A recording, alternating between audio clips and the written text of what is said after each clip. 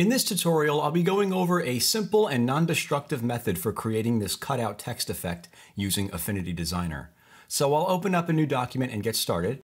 The first thing I'm going to do is grab my text tool and create some text on the canvas. So for this demonstration, I will write cutout, and I'm going to change the font to something else. Usually a bolder font works well with this. I'm going to go with Montserrat for this demonstration, and I will use the black variety. And now I'm going to create a rectangle around this text. So I'll grab my rectangle tool and I will click and drag to create a rectangle going around the text. And then I will lower the rectangle beneath the text by coming over here to the layer menu and just clicking and dragging this down here. And now I want to center these up. So I'm going to hold Shift and click on both of them to select them, both the rectangle and the text. And I want to make sure I have this centered vertically and horizontally. Now to subtract the text from the rectangle, all you have to do is select the text and come over here to the blend mode and change it to erase, which is the option all the way down here on the bottom. And once you do that, you can see that the text will cut through every object beneath it. So if I were to grab my rectangle or grab my selection tool and move this over, you can see it's not just going through the rectangle, it's going through the image as well. What we want to do is we want to confine this effect to just this rectangle right here so that it doesn't apply to the image as well. So let me place that back in the center.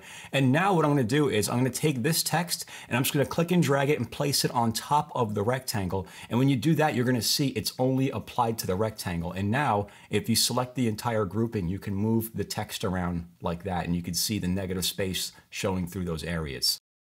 So let me center this up on the page.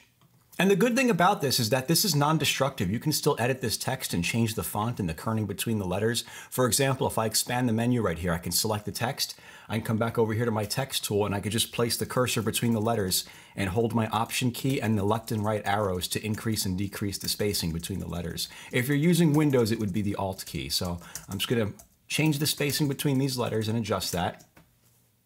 And now I'm going to adjust the rectangle to update this changed size of the text. So I'm going to select this option here, and I'm going to convert this to curves by going to Layer and selecting Convert to Curves. And now I can take these two nodes right here and just bring them in. I'm going to hold Shift while I do this.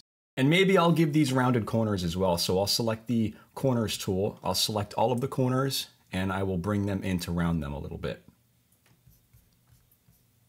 And I will change the color of this from light gray to white. And if you want to make this look even better, you can change the blend mode of this grouping to something like overlay, and then you get that effect right there. If you found this lesson useful, then consider checking out my Affinity Designer Masterclass. It's a collection of over 60 videos where I go over all of the tools and features in Affinity Designer, and I explain what they are and demonstrate how they work. Kind of like how I did in this video. We even have a private community where you can ask questions and get help from me anytime you want. And best of all, there's no monthly membership fees. You just pay $17 one time and you're in for life. I'll have some information about that down below if you want to check that out. As always, thanks for watching.